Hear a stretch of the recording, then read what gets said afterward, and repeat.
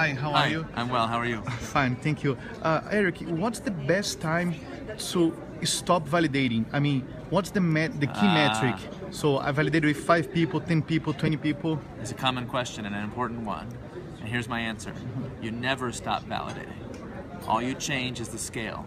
So you validate with 5 customers? Good. Now validate with 50. You got 50?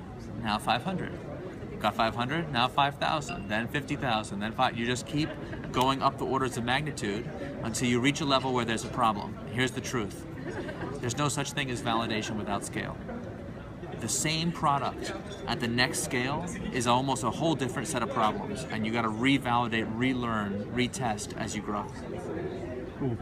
Can you send just a quick message for the Brazilian entrepreneurs, like keep going, don't give up, or something like that, please? You're a very inspiring guy. Oh, thank you so much. You know, to me, someone condensed it down to 6 words, which I thought was right on. First, think big.